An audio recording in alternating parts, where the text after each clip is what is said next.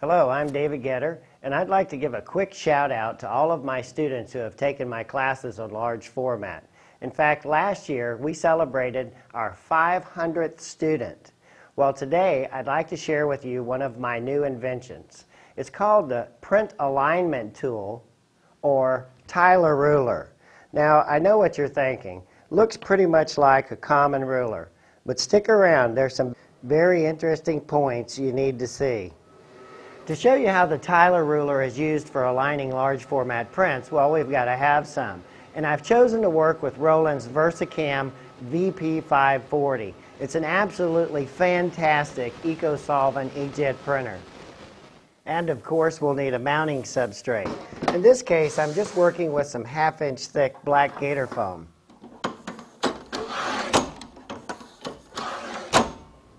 Okay, with everything set up here on the table, we're now ready to take a close-up look at the Tyler Ruler and how easy this tool makes aligning large format prints to your mounting materials.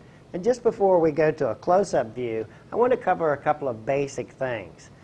Most of you will take a straight edge and cut a long straight line to use that for the initial alignment when you're mounting through the laminator.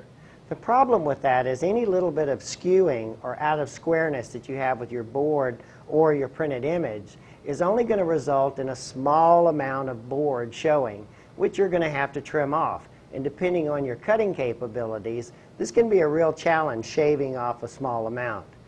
The best practice is to always print your images with a bleed, either a 1/4 inch or an 1/8 inch bleed, oversized of the actual mounting material. From there, you can use the Tyler Ruler to actually see the edge of the mounting material even though your print is physically larger than the board. And you won't have to use a light table, which, by the way, doesn't work if your image is opaque. So let's cut to a close-up view and see the Tyler Ruler in action. Well, with the use of our overhead camera, you can get a close-up look and see what it's like if you're actually using the Tyler Ruler yourself. The built-in edge detector and pass-through area actually correspond with the edge finder and our 1/8 and 1/4 inch overhang registration marks. So to simply use the Tyler Ruler, place it on the table and slide it up next to your board. The edge detector will automatically show you with the corresponding edge finder where the edge of the board is. Here, as I slide the digital print into place, I'm going to align it to the 1/4 inch registration mark. I'll quickly slip the Tyler Ruler around to the edge and then slide the print down again till I get to the corresponding 1/4 inch registration mark, or the 1/4 inch bleed that I printed on the image. I'll check this side one more time, make a fine adjustment, and there we have exact registration of a 1/4 inch overhang.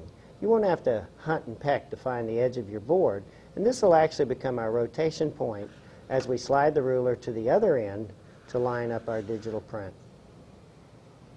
Well, now that you've seen how the Tyler Ruler works up close, let's go ahead and position this print on this mounting substrate in real time so that you can see the steps that are involved. The first thing that we'll want to do is to fold the print back, or fold the release liner back, and form a crease all the way across this leading edge right here. We'll turn this over because this will be the edge that goes into the laminator first. Now, using the Tyler Ruler on this end, I'll actually slide it up underneath until it finds the board. I'll place the bleed at the 1/4 inch overhang mark, move the ruler to the side or the bottom of the print, check the side one more time, and this becomes the rotation point. I'll slide the ruler to the other end and align this to the 1/4 inch mark, and now our print's in exact alignment. I'll take my palm here and depress this leading edge, tacking the print in perfect alignment to the board. If you'd like to find out more information on how to get a Tyler Ruler, just check out the notes at the end of this video. I'm Dave Getter. Thanks for watching.